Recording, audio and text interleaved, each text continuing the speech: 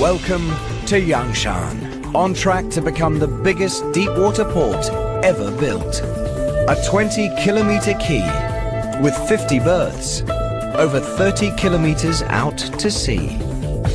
Linked to China by the world's second longest ocean bridge, where massive cranes, a cutting-edge control system, and some very, very focused personnel are already shattering records for loading and unloading gigantic container ships, battling for supremacy in the world's biggest import-export trade, and Yangshan's not even close to being finished.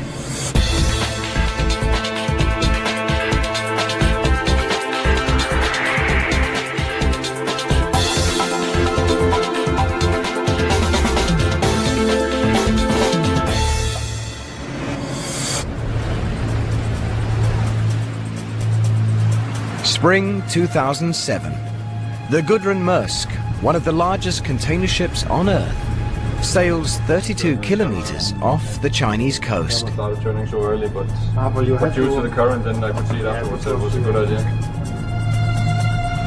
Her deck stacked high with 3,000 shipping containers, a multi-million-dollar cargo. And 32 kilometers out at sea, the crew of the Gudrun Maersk is just about to put it all overboard.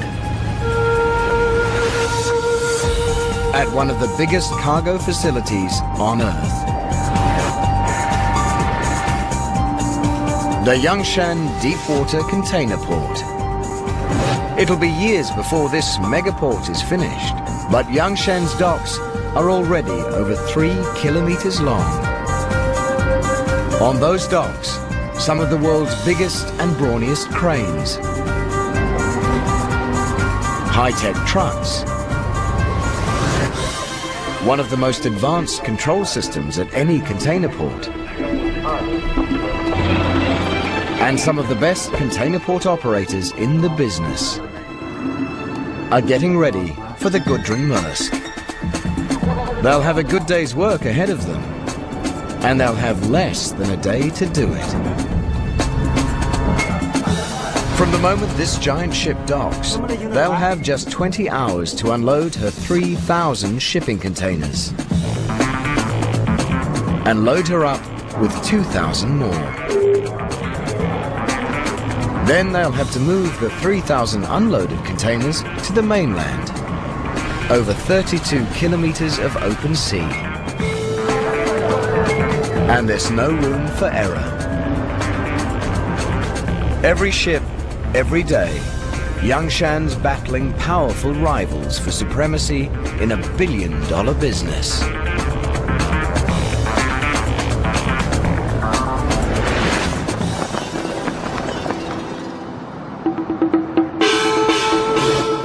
Shanghai,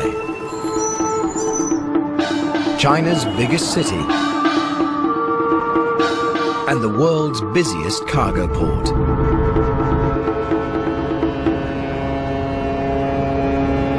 In the 21st century, China's export-import trade's exploding by nearly 30% per year. And Shanghai's in the right place at the right time.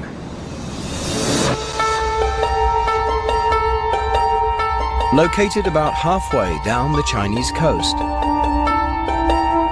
right at the point where the Yangtze, the world's third largest river, empties into the sea.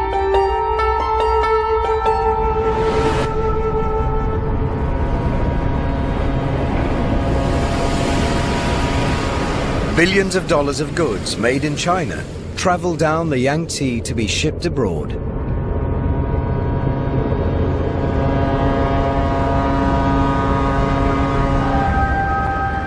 In 2001, that was 300 million tons of cargo.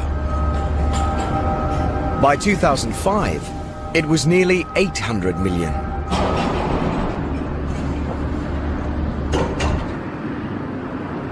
Shanghai should be sitting pretty. But it's got problems. Big, problems. Problems these two guys deal with every day.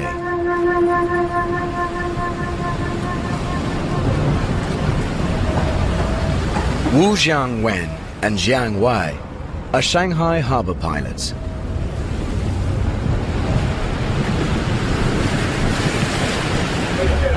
Their job, climb on board cargo ships arriving from the open sea and steer them to a safe berth at Shanghai's docks. And that's even harder than you think. The color of the sea reveals why. Muddy brown, the color of a river.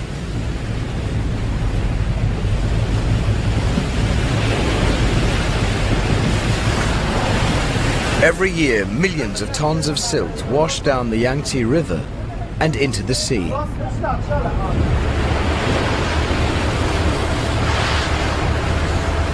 Where the Yangtze meets the ocean, all that silt piles up in sandbars. Exactly where hundreds of ships are sailing into Shanghai. At low tide, the silted-up entrance to the world's busiest cargo port is only 7 meters deep. And in today's world, any ship that can clear 7 meters is a mere rowboat. The biggest ships that come into Shanghai need 12 meters water depth.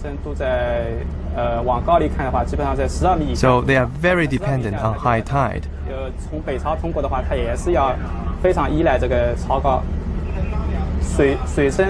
when we go in or out of port, we have to pay very careful attention to the height of the tide. Today's vessel needs only 8 meters depth. It cleared the sandbars at high tide. But that doesn't mean Wu Jiangwen and Jiang Wei are having a nice day. They look relaxed, but they know their problems are just beginning. Because Shanghai's aquatic arteries are seriously clogged with more than just silt. Their ship's now entering the Huangpu, a smaller river that runs through Shanghai. And they're about to steer it through one of the worst maritime traffic jams on Earth. Normally, we'll have more than 100 ships coming into the river mouth and another 100 ships going out over 24 hours. And that's just the big ships over 5,000 tons. I'm not even counting the smaller ones. It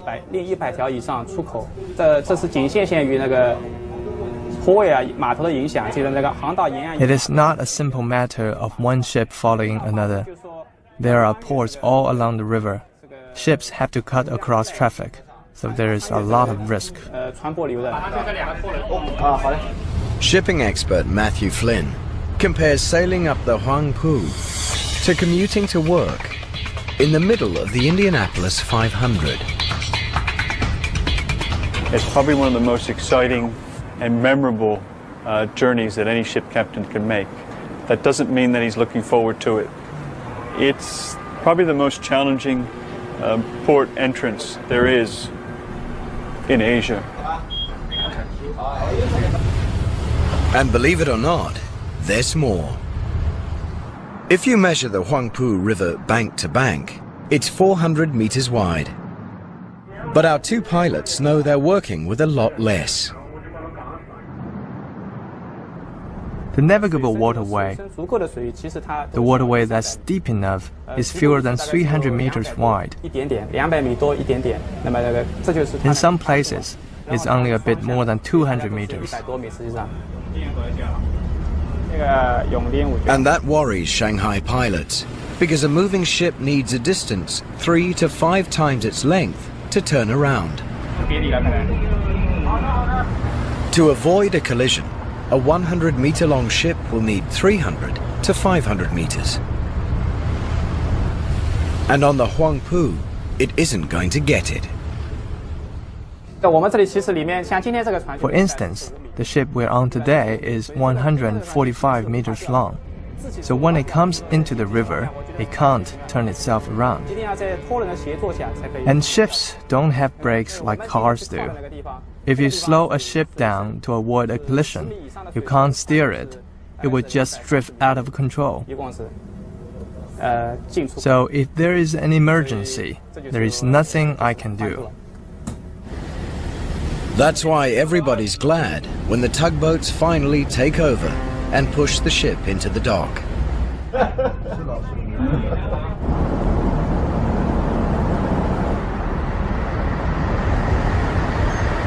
Because to these guys, a cruise up the Huangpu is about as relaxing as steering a runaway truck through a crowded shopping mall.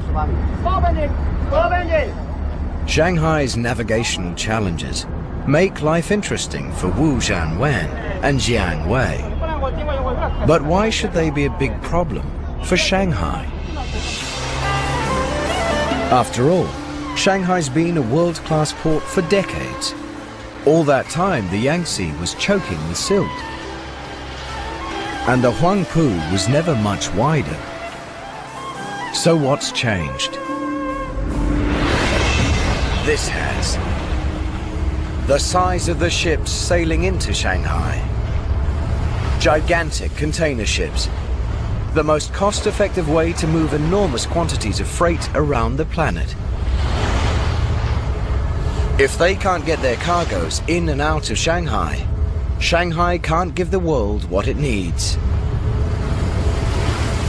Ships will go elsewhere, and Shanghai will be left behind. After World War II, shipping containers revolutionized the cargo industry. Unlike loose cargo, packed containers could simply be offloaded onto waiting trucks and driven away. The first ships carried only a few dozen containers. It didn't take a shipping genius to realize that the more containers one ship could carry per voyage, the more money ship owners would make. So container ships got bigger and bigger and bigger. Well, if you're making $1,000 per container that you're hauling across the ocean, it's a dollar and cents type of equation. The bigger ships that you can build, the more cargo that you can carry. In the 1990s, Shanghai built new container ports at Waigaoqiao on the ocean just beyond the mouth of the Yangtze. Ships docking at Waigaoqiao didn't have to sail up the Huangpu, and the water there was over 12 meters deep. For a time, things seemed fine, but then the ships got even bigger. As big as the Gudrun Maersk, over 40 meters wide, over 300 meters long, longer than the Eiffel Tower, and needing deeper water than Waigaoqiao could offer.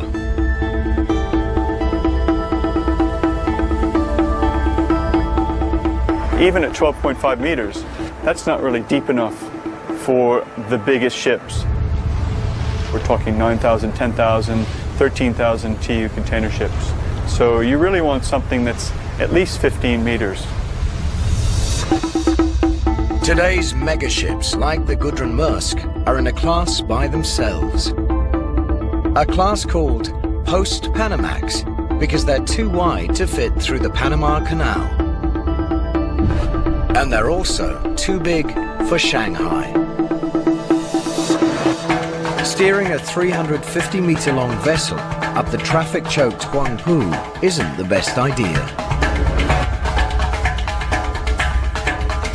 And the Huangpu's 400-meter-wide channel isn't much wider than the Gudrun Maersk is long. Turning would be a nightmare.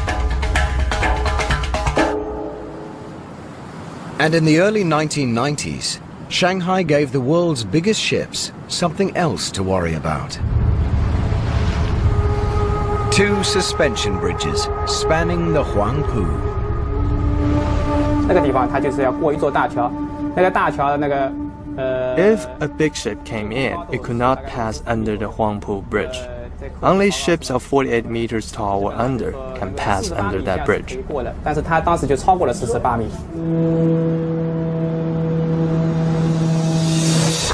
the 21st century, 30% of the world's shipping containers were traveling on post-Panamax vessels.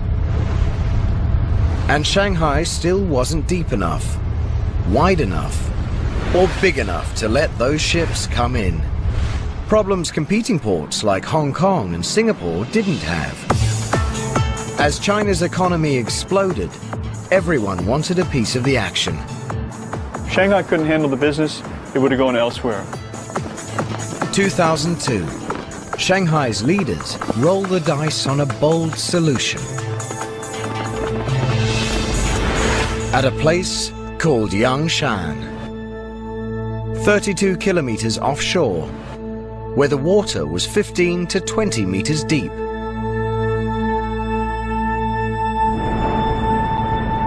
Today, Yangshan is a large island that can easily accommodate a world-class container port. But when Shanghai's engineers chose it, over 60% of it didn't exist. Yangshan was just what nature made it. A collection of tiny islands with no room for anything but a fishing village. Engineers considered creating flat land by leveling the hills, but decided against destroying Yangshan's natural topography.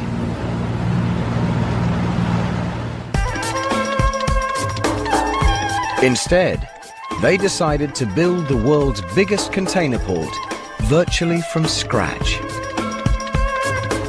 Yangshan Port is this enormous deep water project that was built kind of on a fresh sheet of paper, the biggest possible piece of infrastructure that they could possibly build to stamp Shanghai's kind of dominance over container shipping.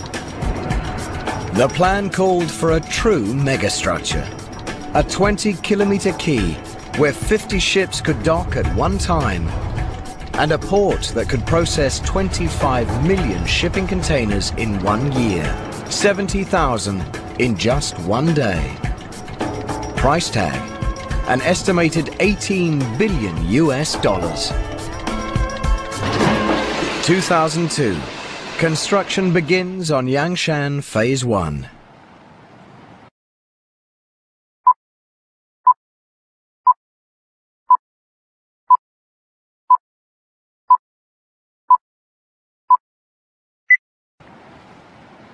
Engineers begin transforming these lonely islets into the world's biggest container port.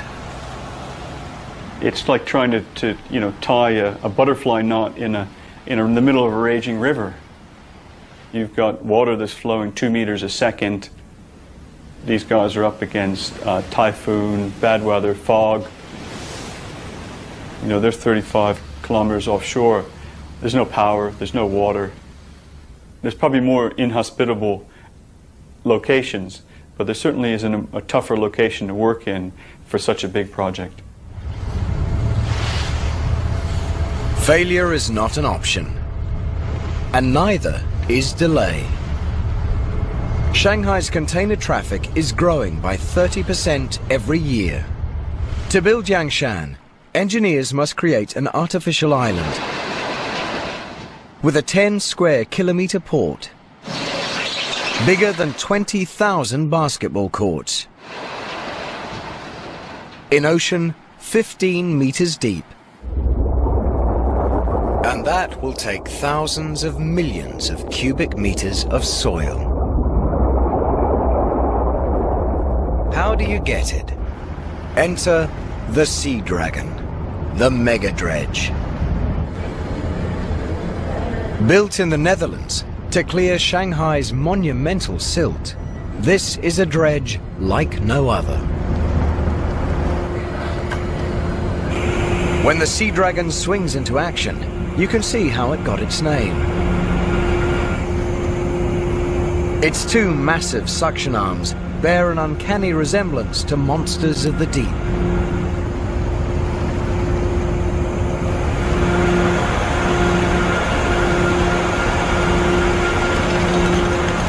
Ocean floor mud as deep as 45 meters can't escape their jaws. And they don't just eat a lot, they eat fast, thanks to some megapower topside. In the belly of this beast, two turbocharged 12-cylinder diesel engines generate 9,000 kilowatts of power each. With that kind of power, the Sea Dragon only needs to pump 1 hour to fill its hopper with mud. In China, 8 is a lucky number, so the Sea Dragon's hopper holds 12,888 cubic meters. That's over 200,000 kegs of beer. Once the hopper's full, two gigantic pumps drain the water from over 12,000 cubic meters of mud.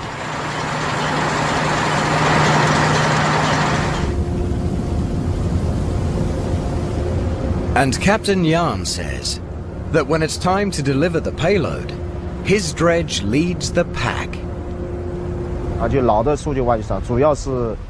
Older ships can only dump sand, but the Sea Dragon can blow or spray it. That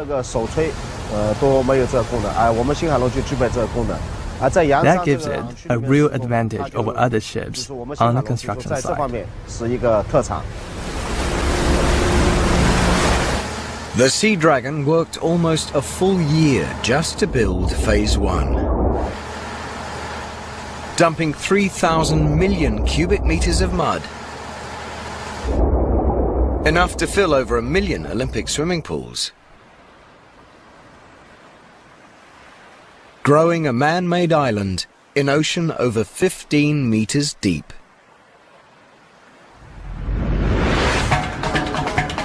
The Sea Dragon's done its job. For now. But there are still 2 more phases of Yangshan to build. And they'll need 13 billion cubic meters of mud, enough to fill Loch Ness. Turning open sea into 10 square kilometers of world-class container port in under 4 years is pretty impressive. But Yangshan only proves itself when the world's biggest container ships come to call.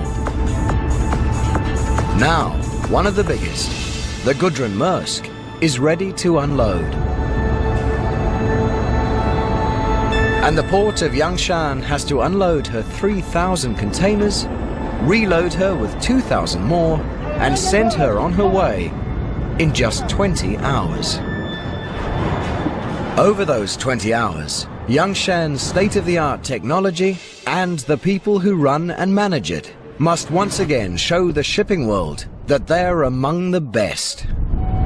Because in this high-stakes world, no matter how good you are, you're only as good as your last ship.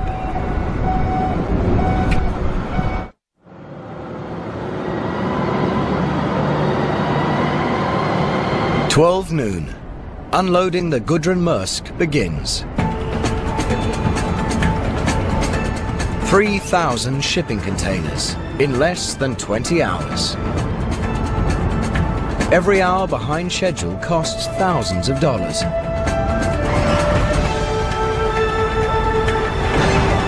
And takes you down a notch in the eyes of the shipping world.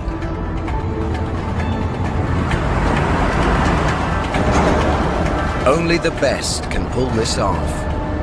And Yangshan Deepwater Port has 13 of them.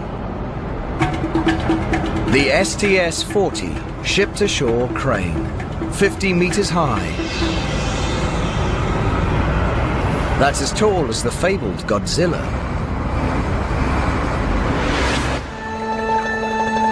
And they're manufactured right in the neighborhood, at the Zhenhua Company on Chongqing Island at the mouth of the Yangtze.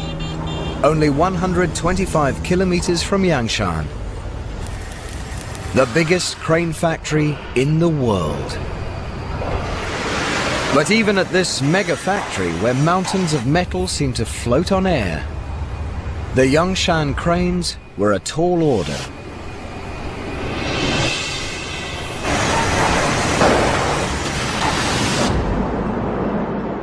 Most container cranes can lift one 40-foot container at a time, or two 20-foot ones. Yangshan needed cranes that could lift twice that many, and stand tall enough to reach them from atop the world's biggest ships. And it needed 13 of them. General Manager Lu Hanzhong recalls the excitement of winning the Yangshan contract and the anxiety of fulfilling it. Designing and manufacturing cranes this big was a challenge for us, because ships are getting bigger and higher. Cranes have to be bigger too. We couldn't simply make one of our smaller cranes twice as big. That crane would have been far too heavy to build. We needed to change the design of the whole structure.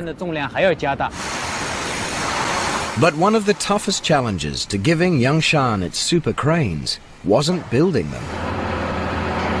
When they arrive at container ports, new cranes can need up to 6 months reassembly before they are ready to operate. But not Zhenhua's cranes. They come with no assembly required. Shipped around the world on Zhenhua's specially modified freighters. But Zhenhua's ships had never transported cranes as tall and heavy as the ones ordered by Yangshan. The cranes couldn't be any shorter or lighter, or Yangshan wouldn't beat its competition. There was only one option: solve the problem. We successfully designed a bigger crane which doesn't add much to its own weight, but can still do the job it's designed to do. And we designed them so they can lower their height while they're being transported. Problem solved. Cranes designed, built, and delivered. Now they're putting Yangshan ahead of the pack. Most container port cranes can handle about 30 containers an hour. Yangshan's cranes can handle more than 50. Thanks to crane drivers like Zhang Yi, who have made a commitment to being the best. The difficulty we have to conquer is we work on night and day shifts rather than normal working hours, so that we have to sacrifice a bit, personal life-wise. I mean, we cannot just go drinking and have fun as much as we want to. We have to make sure we rest well before we come to work. Driving a container port crane is like fishing for a prize in a carnival game. Except the prize weighs 2.5 tons, and that's empty.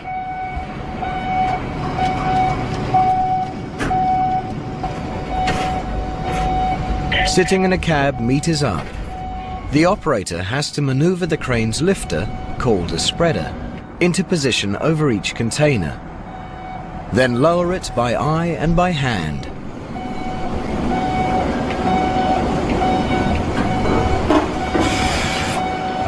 When the spreader's in place, he triggers the spreader's automated locks that grip the container and hoists it up and over the deck onto the dock below, lining it up precisely with the truck that will carry it away. And then do it again, and again, and again. And if you think unloading is tough, try loading. To load a ship, a crane operator has to position a 20-foot container onto pins on deck and slide it precisely into grooves built into the cargo hold, so containers won't move at sea. That's like trying to set an elephant down on a coin from 50 meters up. and a crane driver doesn't have all day to get it right. If containers move too slowly, ship owners fall behind schedule and lose money.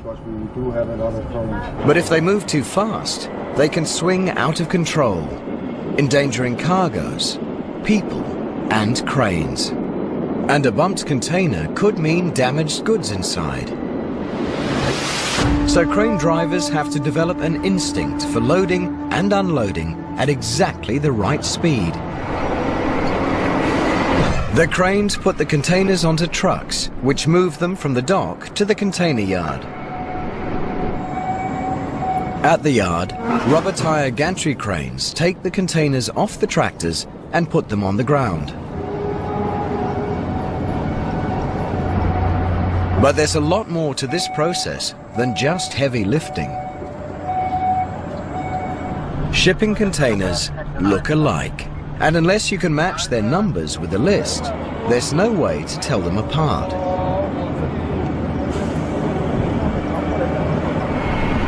From the moment they leave the Gudrun Maersk, 3,000 containers have to be precisely tracked.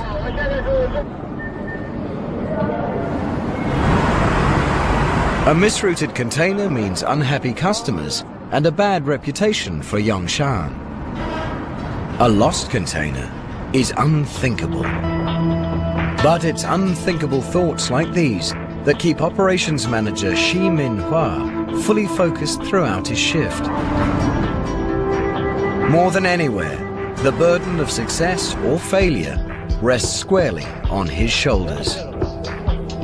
For the duration of his shift, he'll bear the ultimate responsibility for keeping the operation on time and on track. The port runs 24 hours. We are under a lot of pressure to work fast, but we try our best to fulfill our service promises to our customers. If anything does go wrong, the buck stops with Shi Min-hua. And there's plenty that could go wrong.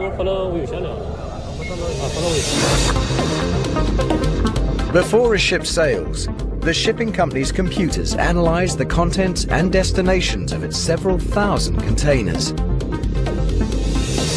and assign every container a specific place on board.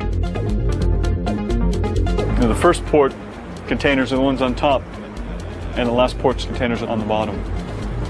It's a pretty complex mathematical equation. If port operators make a mistake or fall behind schedule, they might have to ask permission to load containers in places other than the ones the computer assigned them. And that's not a question a ship's captain wants to hear. Containers loaded in the wrong places will confuse unloading in the next port. Badly loaded containers could make the ship unstable on the open sea. And Yongshan's competitors, Hong Kong and Singapore, each handle over 20 million containers a year with an error rate of less than 1%. All good reasons why no one at Yongshan wants to rock the boat.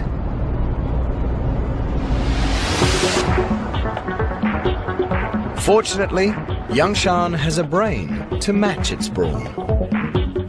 A cutting-edge control system developed by the port of Shanghai.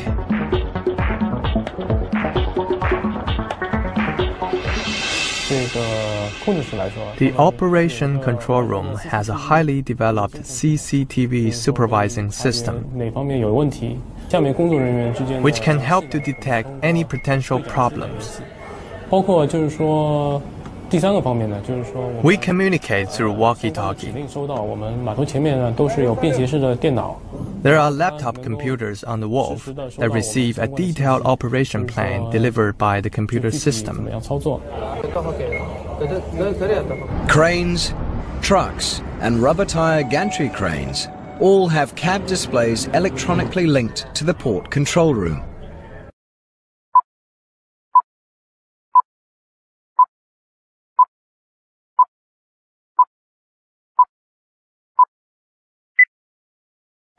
So crane operators and drivers know exactly which containers they're moving when to move them, and where they go. The trucks receive wireless orders from the computer terminal in the operation control room. Portable mini computers in the trucks display instructions on what to do and where to go. The trucks we use here are some of the best. They are equipped to transport containers on the left and the right. And the driver's cab has windows on 3 sides, which allows the driver to see a lot more.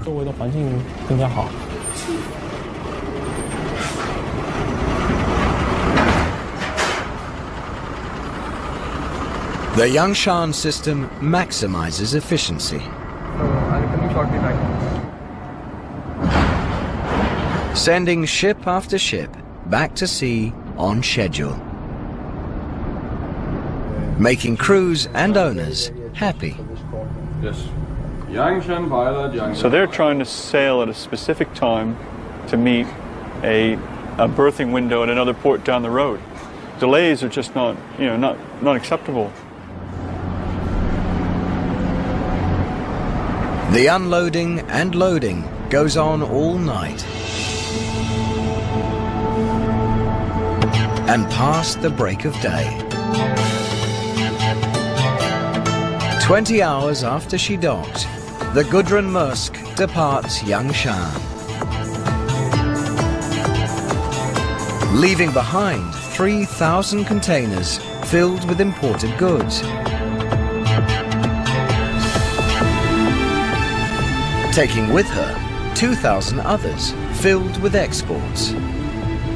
Xi Minhua and the Yangshan team can finally relax and call it a day. A very long day. But Yangshan's job isn't over yet. 3,000 shipping containers have to be delivered. Customers have waited weeks for the Gudrun Maersk to bring them across the ocean.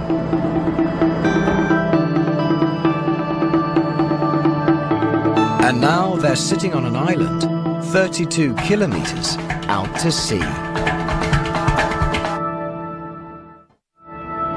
To compete with other world-class container ports, Yangshan must move over 20 million shipping containers per year. But how do you maintain your competitive edge when you're on an island in the middle of the ocean? You build another megastructure. The Donghai Bridge. 6 lanes wide and 32 kilometers long. More than 12 times longer than the Golden Gate Bridge. The second longest ocean-spanning bridge in the world. The longest is just 80 kilometers to the west, spanning Hangzhou Bay. Building a bridge this long on land would be tough. Building it over the open sea is a logistical nightmare. It's not like you're a steel worker building a skyscraper. You don't have electricity out there. Everything that you need to do your job has to be taken in by barge and back and forth in that fashion. Just designing the Donghai Bridge was a mega challenge. It had to be wide enough for 6 lanes of truck traffic, high enough to let some of the world's biggest ships sail underneath, and strong enough to withstand all that nature would routinely throw at it. Typhoons every summer, currents ripping past at 2 meters per second, 6-meter waves. And that's just on the surface. From the mainland to Yangshan Islands, the seabed can vary in depth from 10 to 30 meters. And it's nothing but soft, unstable mud. Not a good foundation for 6 lanes of concrete highway, vibrating with heavily laden trucks. In cyberspace, engineers tested their bridge designs every way they could. With waves, winds, truck accidents, and colliding megaships. to discover which design would best survive. In the end, they chose not one design, but two. Most of Donghai is a box girder bridge made of over 600 concrete spans. The longest spans are the length of 4 volleyball courts. But in 2 places, it becomes a cable-stayed suspension bridge, with one span rising high enough to let ships pass underneath. And it spans the waters in a graceful S-curve, so ships passing under it can sail at angles to strong ocean currents.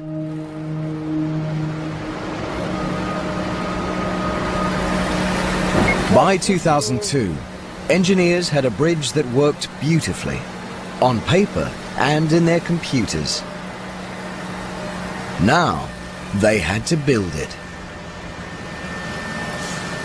First challenge: anchor kilometers of concrete in waterlogged mud, firmly enough to stand up in a typhoon. Engineers drove over 6,000 foundation piles into the sea floor, positioning them with GPS and 7 satellites within a 3 to 5 millimeter accuracy. 20 plus meters of water, then another 40 meters down below before they actually reached bedrock. Next problem: how to build 600 concrete spans, some weighing over 2,000 tons. In the middle of a sea so rough, construction's possible only 6 months of the year. The solution was not to even try.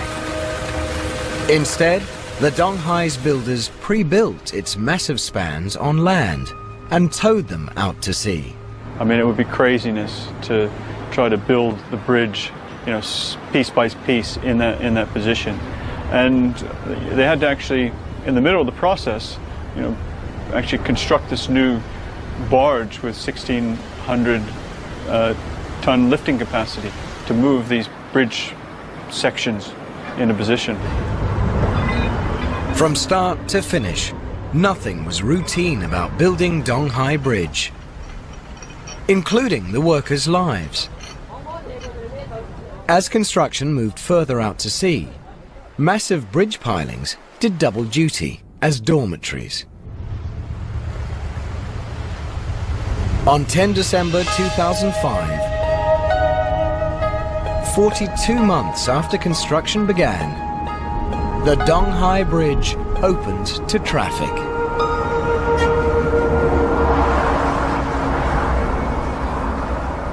Since then, nearly 3 million containers have crossed its S-shaped span.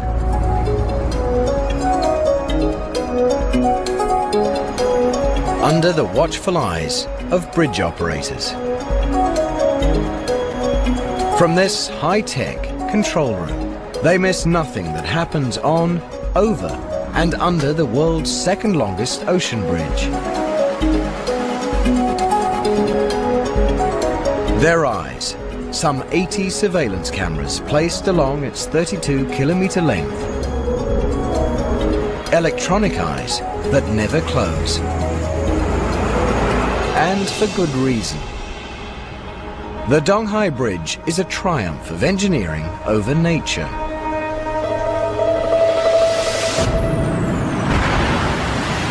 But nature isn't giving in that easily. Typhoons and fog can make driving on the Donghai Bridge hazardous.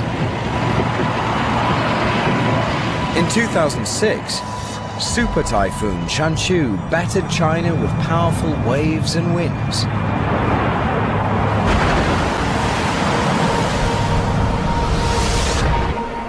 The bridge stood its ground.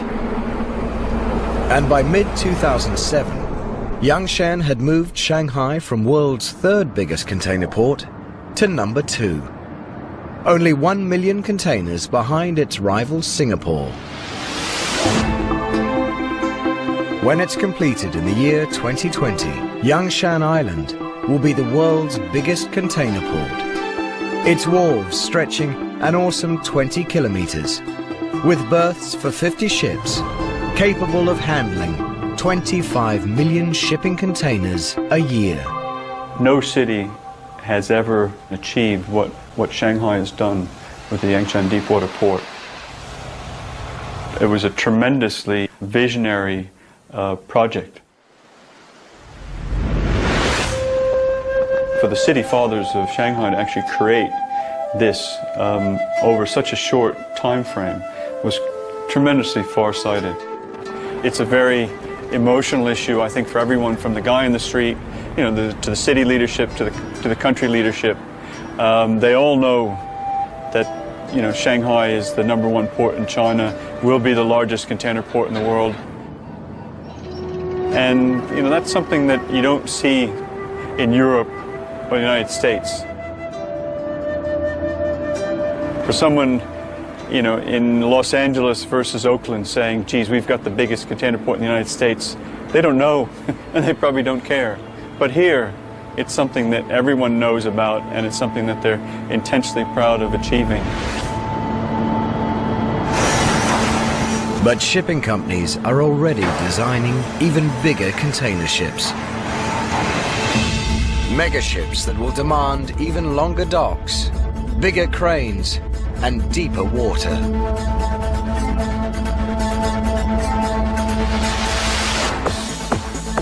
The biggest container port ever built may someday be just the first phase of an even bigger one.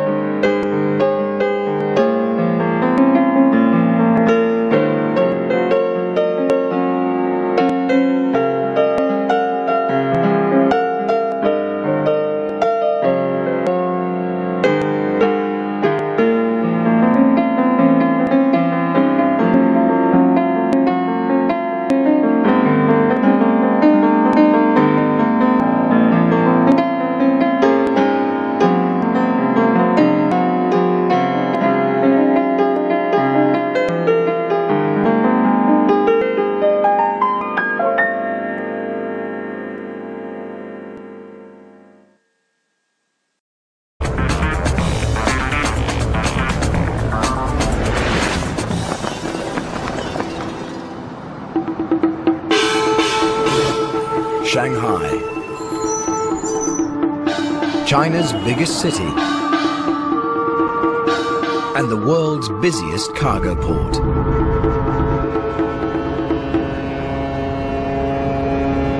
In the 21st century, China's export-import trade's exploding by nearly 30% per year.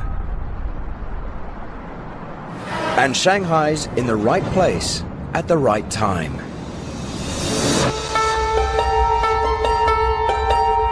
Located about halfway down the Chinese coast, right at the point where the Yangtze, the world's third largest river, empties into the sea.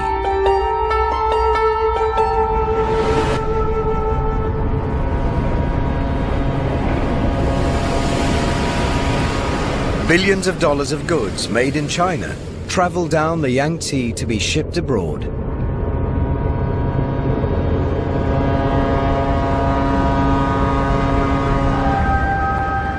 In 2001, that was 300 million tons of cargo. By 2005, it was nearly 800 million.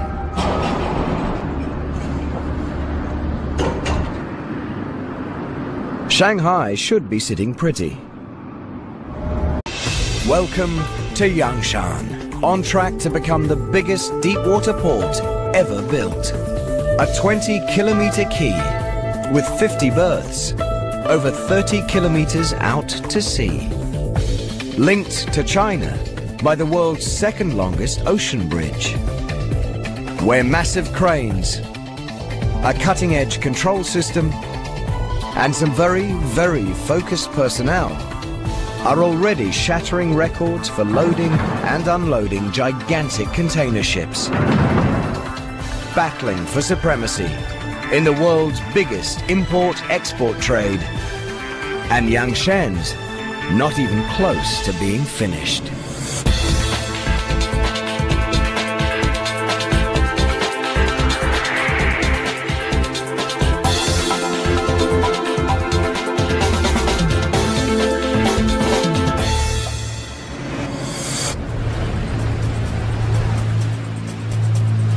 Spring 2007.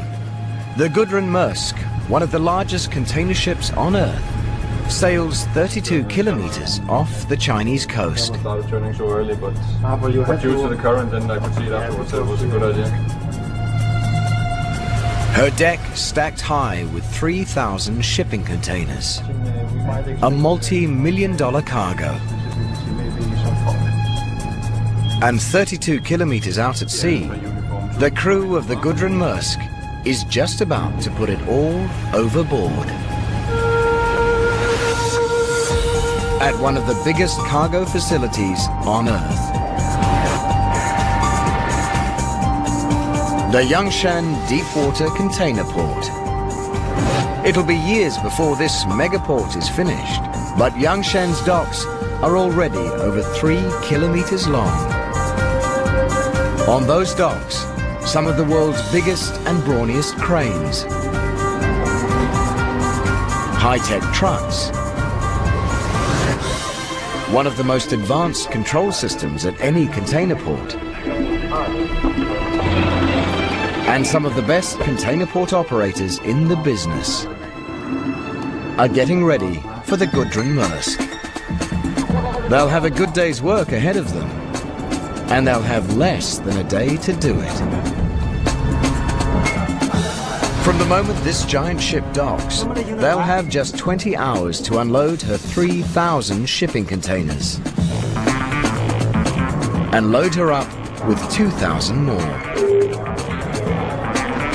Then they'll have to move the 3,000 unloaded containers to the mainland, over 32 kilometers of open sea. And there's no room for error.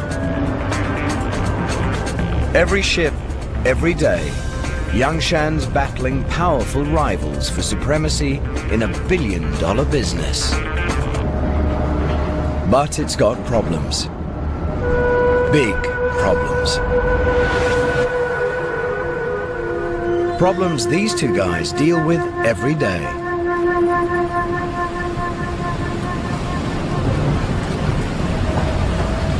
Wu Jiangwen and Jiang Wei are Shanghai harbor pilots.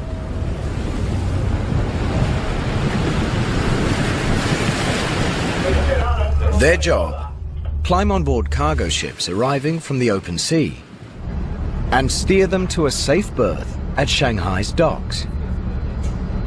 And that's even harder than you think. The color of the sea reveals why. Muddy brown, the color of a river.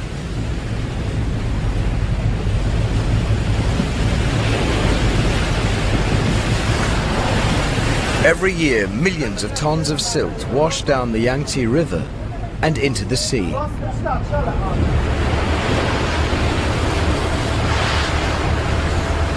Where the Yangtze meets the ocean, all that silt piles up in sandbars. Exactly where hundreds of ships are sailing into Shanghai. At low tide, the silted-up entrance to the world's busiest cargo port is only 7 meters deep. And in today's world, any ship that can clear 7 meters is a mere rowboat. The biggest ships that come into Shanghai need 12 meters water depth. So they are very dependent on high tide.